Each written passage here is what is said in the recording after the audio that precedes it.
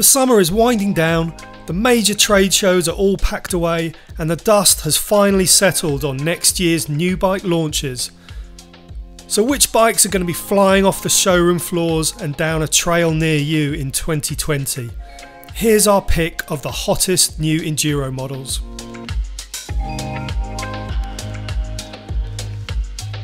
When Specialized launched the first Enduro 2.9 back in 2013, it was so far ahead of the curve it made the rest of the industry look like a bunch of flat earthers struggling to see beyond the wheel size horizon. The latest Enduro 2.9 takes its design cues from the new Demo 2.9 downhill bike, a wholesale change that sees Specialized move away from the long-standing X-wing top tube and high shock position to a low slung design with the shock just above the BB. There's a more consistent leverage rate as a result, and Specialized has increased the anti-rise to keep the geometry more stable under braking and help stop the back tyre from buzzing your shorts. The new Enduro will be available in 4 models, all with 29-inch wheels and carbon frames. There's also a frame-only option, and with 170mm travel front and rear, it's the longest travel Enduro to date. Giant has finally wheeled out a 29-inch version of its acclaimed Rain Enduro bike, and it sure looks stunning in this beautiful gloss chameleon paint. While its looks are not in short supply, Giant has pegged back the travel to only 146mm, much less than its latest rivals. This has been done in an effort to keep the chainstays short, as well as rein in the shock length to allow for a longer dropper post. Both worthy reasons, but we'll have to wait until we do a full test to see if its lack of travel means it's off the back on the descents compared to its rivals.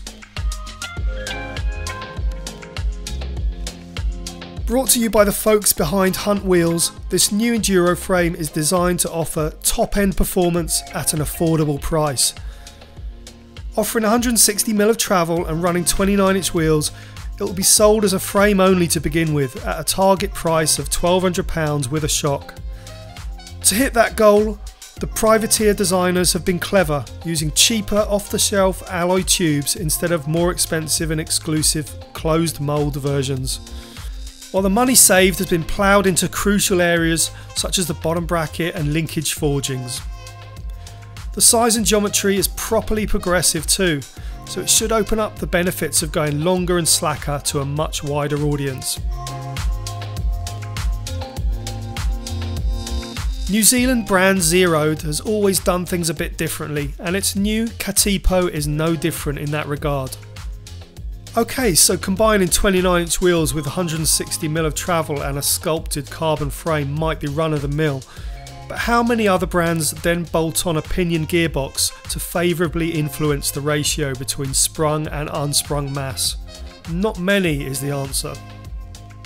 The pinion gearbox doesn't just allow the suspension to work more effectively, it also reduces maintenance, permits a stronger rear wheel and keeps the back end slim and less prone to damage.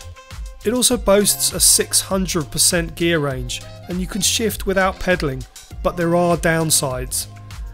Namely extra drag, you can't change gear under load, and the twist grip shifter is far from ergonomic.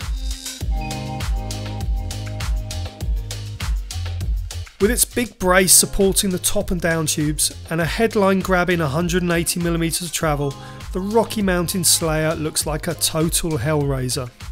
It's available in both wheel sizes, though the 29-inch model drops 10mm of wheel travel.